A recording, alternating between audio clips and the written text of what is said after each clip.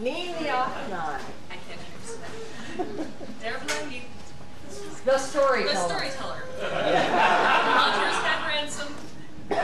Dervila from Atlantia. Ottar's head ransom. A story of the ransom of Ottar's head, I suppose.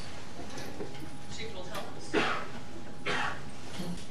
As we heard a minute ago, catastrophe makes a good story.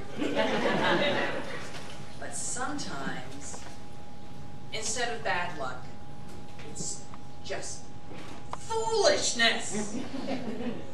Foolish once, Ottar wrote a love poem to a woman.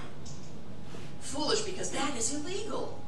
Foolish twice. He wrote it to Queen Astrid of Norway, King Olaf's wife. Foolish 3 times he went to Norway. And so, of course, King Olaf clapped him in the dungeon, fully intending to kill him when he got around to it. So, Ottar languished in the dungeon. Fortunately for him, his uncle Sigvard was the king's chief counselor and skald. And so, he snuck down to Ottar in his dungeon. So, what do you think of your lodgings?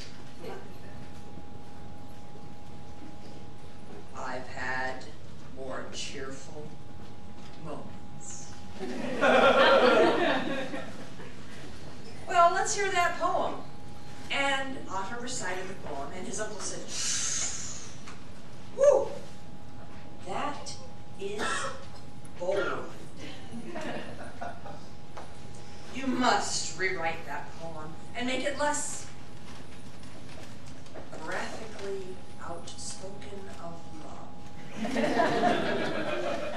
And then you must write a praise poem for King Olaf, because you see, when he gets you out of this dungeon and brings you before himself, he will want to hear the love poem. You will recite the new one. And then you will go directly into a praise poem. And I will see that you get to finish it. And as for what happens next, that is up to the king." So Ottar did what his uncle had told him to do. And then he sat in the dungeon. And then he sat in the dungeon. And then he sat in the dungeon. You notice the theme here. And finally, Olaf called Ottar before him and said, "Let's hear that poem." So Ottar recited the new poem, and then, as his uncle had suggested, went straight into the praise poem.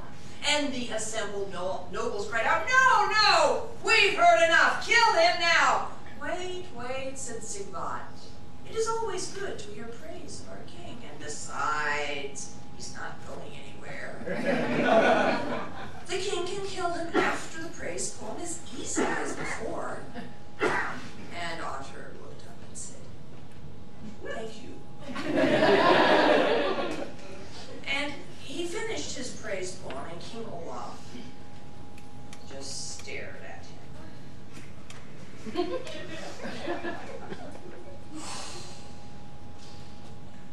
A good poem, that. The second one, I mean.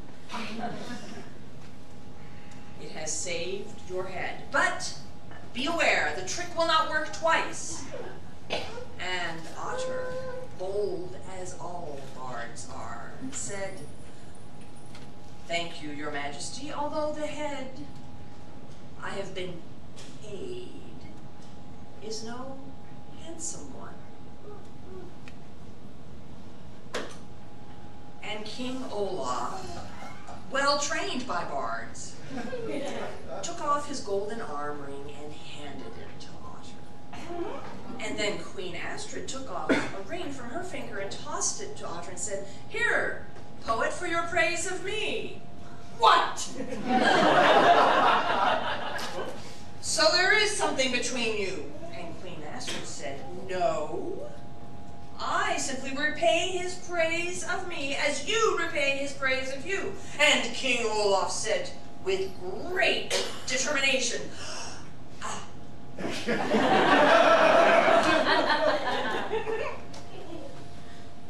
Yes, dear.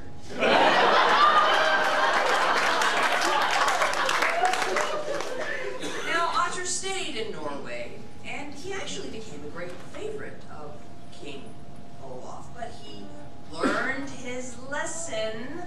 Bards, hear me all. He learned his lesson and never broke the law again by writing a love poem